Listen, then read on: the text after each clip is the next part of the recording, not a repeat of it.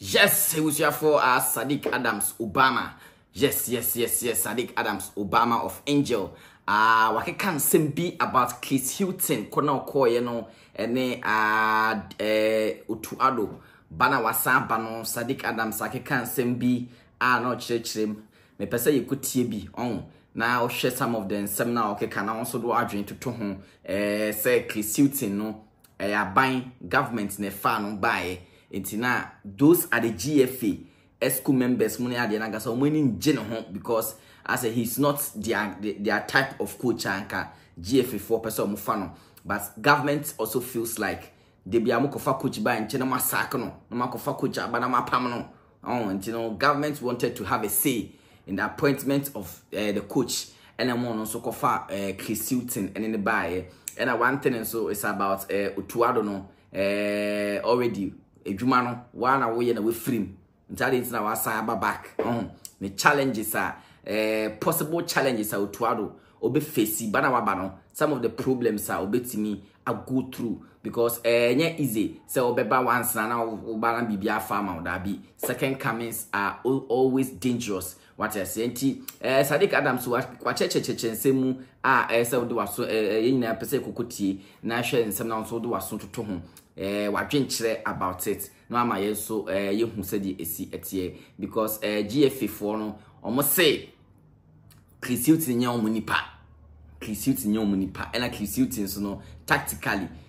enkoye ntiema ne sake no easy ema ne sake no easy because wa akasa ye mpel dada ena ade no so unsa anya ade ntino ebama na simple nti ode yenkotie Sadiq Adams nsema ode to dwane bi about Chris Hughton kona okoye ne yenkotie bi mra coach no nipa bebre ka se otieti omo GFA no mu na omo ka se omo nheda empe coach okoye Chris Hughton owo ho nyina no nti okoye na bisi wabon okoye no F4 no omo executive council for na say ye oba nyina ni nim so obefeli omo adwin no aban na de sa coach no broni be ka se impose on them nti na omo nheda empe no sa nti utie omo kasa privately nipa na oni omo ye adwuma na nkasa mpeo nti omo pe Otuado no na Otuado no niema bi ne ma ne koe ti ne edi enim se de ombesa akọ na criteria bi omo de beto abonten se omo de pe coach no on qualify eno na twe amanfo adwene free okra se oni on sign ma bi but say why kosi kosu gina kwantia criteria na fe de omo ansa amfa anya adwuma nti ono ne bae ya tete bebre se criteria na omo de eto baby de omo publish it officially when you dey for coach 10 years of experience and 15 years also kuta UEFA Pro also aje trophies with clubs and national team no nyina on pass but you say in the course of the interview omo amende but o amende say we say we new amendment no ma bonten na obi a on qualify previously no on also qualify but here when it was obvious na omo choice no na Chris Hughton no se hwan no omo se aban na de impose no on them nti omo hu from the one say na adwuma no ontimi nye no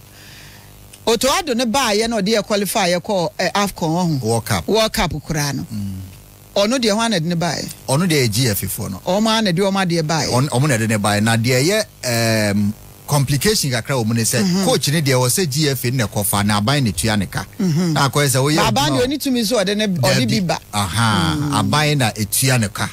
enti aban se du ba bi otimi ka say me na me tua de a e wo say me na me kire de obeba sa enti aban no kofa o mo de o mun sakeka Chris Hughton kakra say aban mu panyi bi na danfo e na o de ne bae ti wo na GFA for no empe no sa bebre na empe no nti se say aban ne betua ka no but aban no any say won because F4 no na de Otuado no aba which is the right way per the laws of the game. There was say GFA no na appointed coach na aban atua ne ka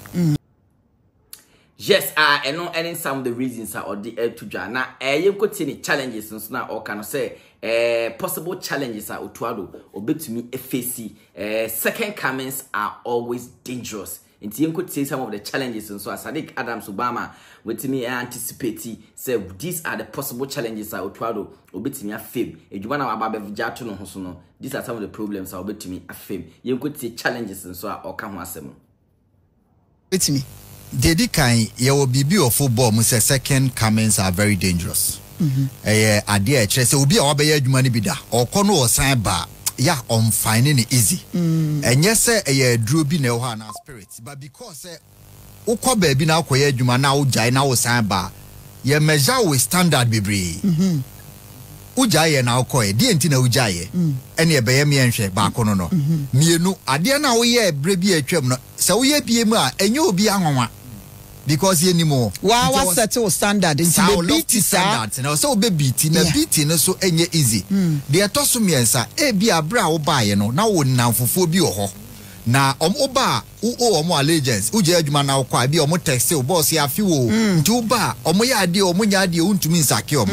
e na omo ana oni omo ho ana wantwi ho no afi no omo be watamfo nti eniema bebre en work in your favor nti second comments here Avram Grant Bukadziza ogum na nsen kotoko kwasi apia oba bi Morino munyina o sa ba premiership bi e be see enti ya na e difficult the first tester obey second one ene se otuado keka nsem bi wan adwuma no ya mpam no ojaye na o ka se onhu ne future with Ghana se obi adwuma no se angel ha de me hu me future bia o ha no ojaye no na manfo som gina ho na wo kɔ no oba o mbeka se na wo hu future o ha no enti e ade e be ha no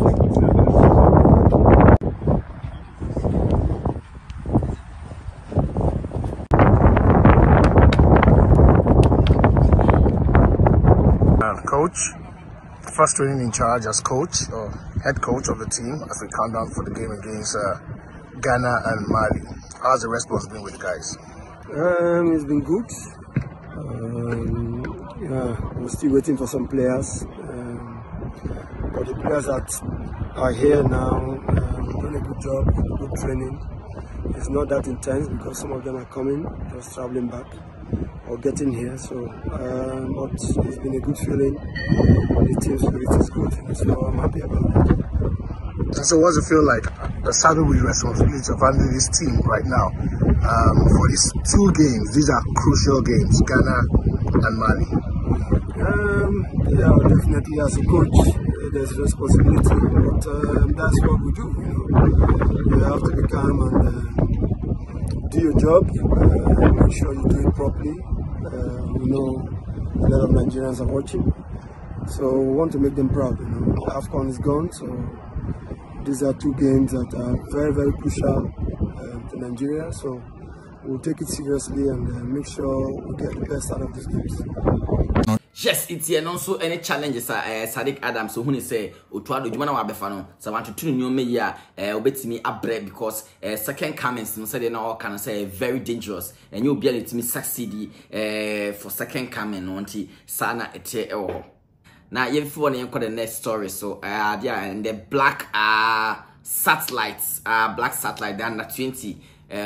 final group game the All African Games na cost no mutimi ewini by 1-0 yes against Benin omuche Benin na 20 show 1-0 na the akobana says Ghana a top group no with 7 points first game omubo 0-0 with Congo and then the next game no wini 2-0 and then omutimi ewini by 1-0 sana etie ho ntino omutimi enya 7 points yes 7 points and a Congo the second with 5 points and so ho enti Ghana ya qualifier ya top group no but like you say ba koshia either Nigeria or Senegal according to the ABC ochana no either Nigeria or Senegal mu ba ko na Ghana be koshia enti Ghana with 7 points Congo 5 points